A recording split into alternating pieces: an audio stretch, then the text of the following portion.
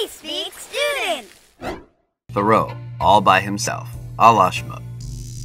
Have you ever longed for the simple life? Have you ever wanted to trade in your highfalutin gadgets for a hoe, a garden, and a green thumb? Yeah, we haven't either. But there are those who think that our society is too busy, too complicated, and disconnected from nature.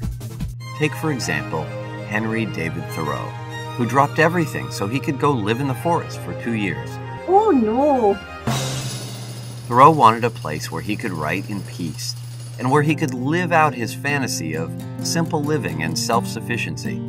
So, in 1845, he decamped to Walden Pond. It's true that Thoreau spent a lot of time wandering through the woods, communing with nature.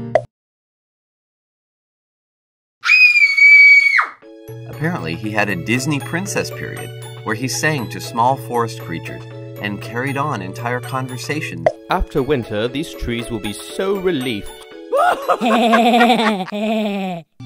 However self-sufficient Thoreau imagined himself to be, he wasn't really a loner. His cabin in Walden Woods was situated on property owned by his BFF, Ralph Waldo Emerson.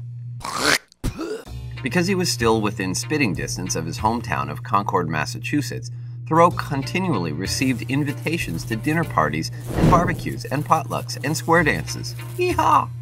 He went to all these events, of course. Just because you're living the simple life doesn't mean you have to say no to free food.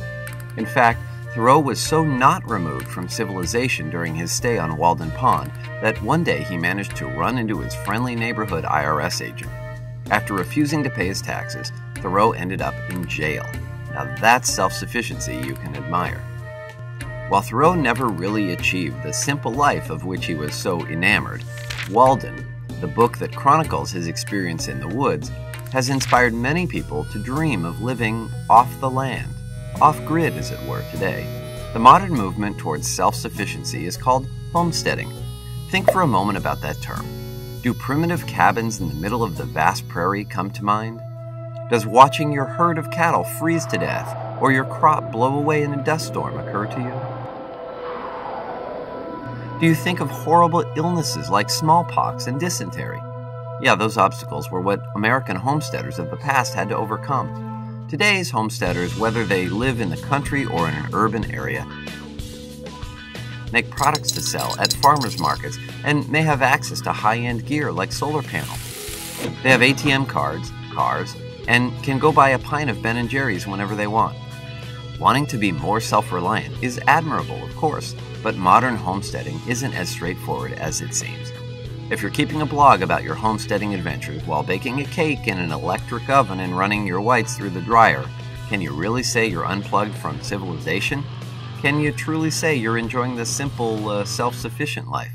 This was the same problem Thoreau encountered. He was kinda sorta not really off the grid during his stay on Walden Pond.